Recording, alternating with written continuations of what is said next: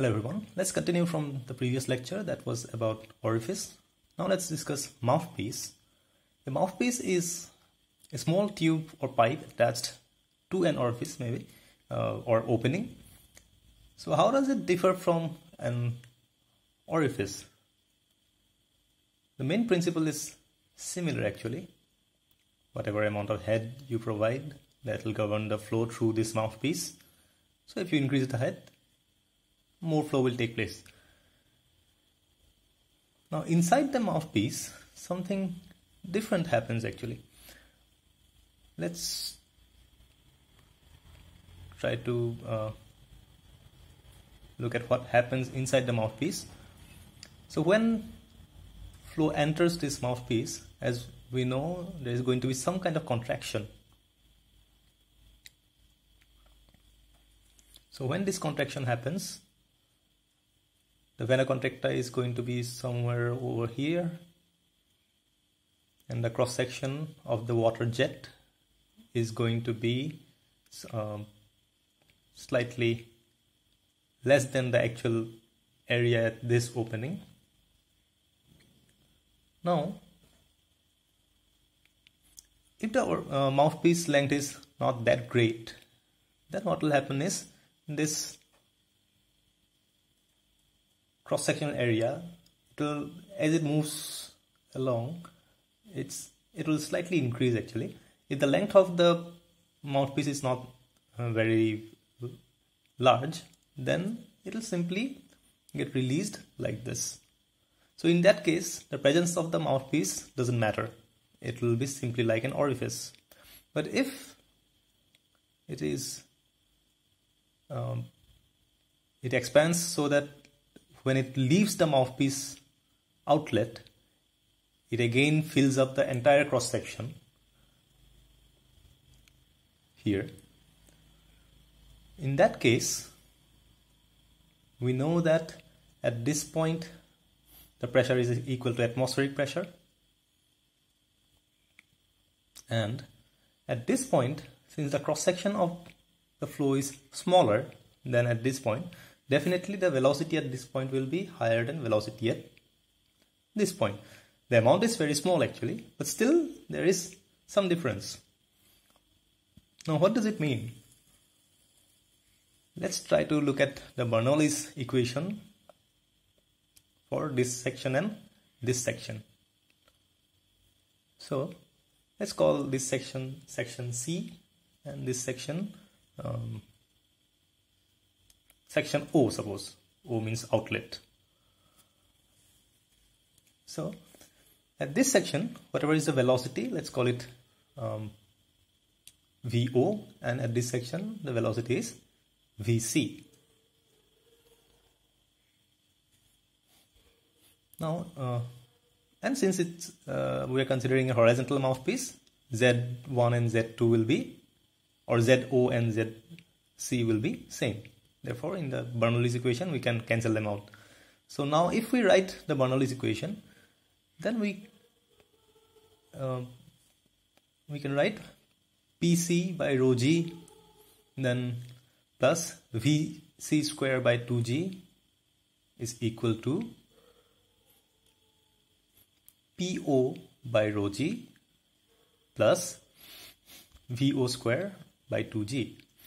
Now we know that this PO is equal to atmospheric pressure and VO is velocity at the outlet. Now if at this point velocity is more, and since the summation has to remain constant,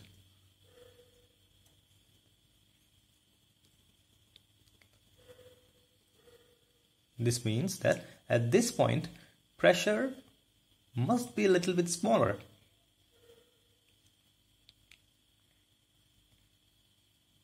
Because the summation has to remain the same. Therefore, if pressure at the outlet is equal to atmospheric, that means at this point pressure is less than atmospheric, which is some negative amount of gauge pressure or vacuum pressure or suction pressure.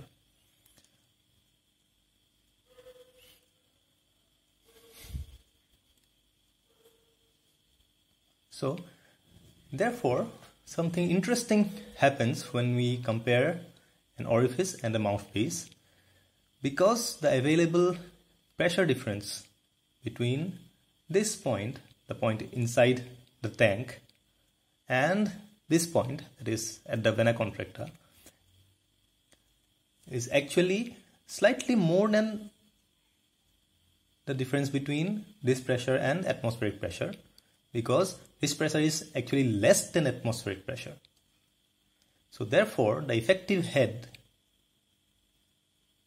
between effective head difference between this point and this point is slightly more than it would be in case of an orifice. And that is the reason why the discharge in this kind of an mouthpiece is slightly greater.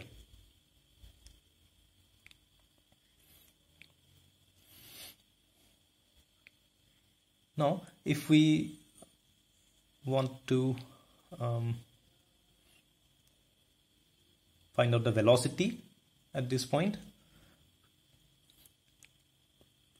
then velocity will be some root over 2gh into some coefficient of velocity, cv. And in the previous case, where we found the discharge to be also multiplied with some other coefficient, which was because the actual cross-sectional area was less than what we could measure at the actual orifice. But in case of a mouthpiece, if it expands and fills up the whole section at the outlet, the actual cross-sectional area will be the same as cross-sectional area of the mouthpiece. So in that case, the coefficient of contraction, that is actual area of discharge divided by the area of the real opening, so that becomes 1. If we consider this point, then it was not 1, but since we are considering this point, this outlet section, therefore this value will be 1.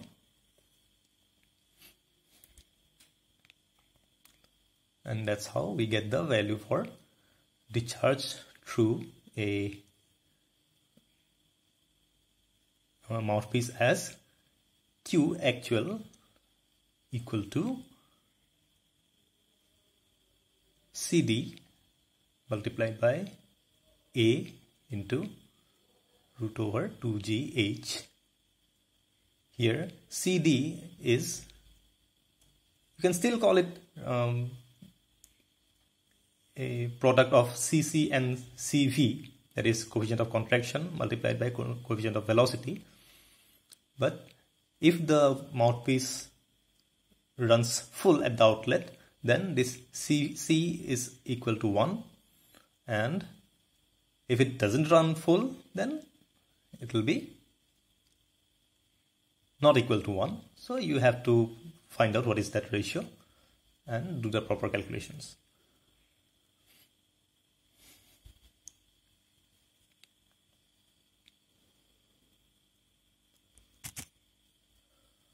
One more thing, that is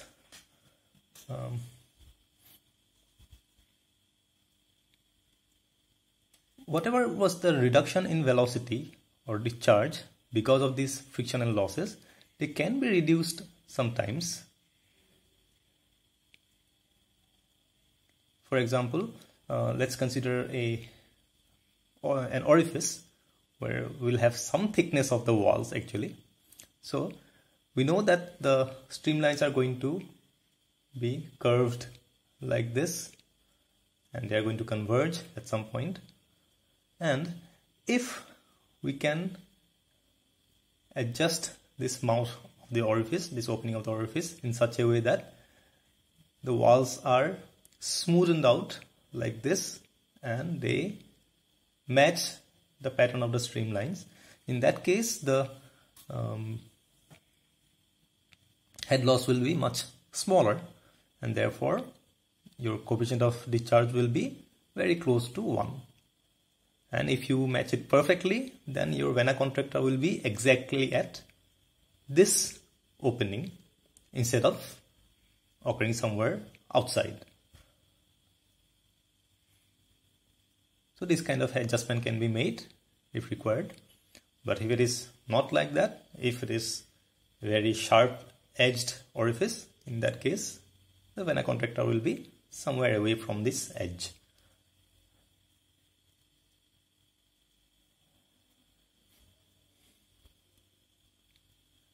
In case of mouthpiece also, we can make those kind of adjustments.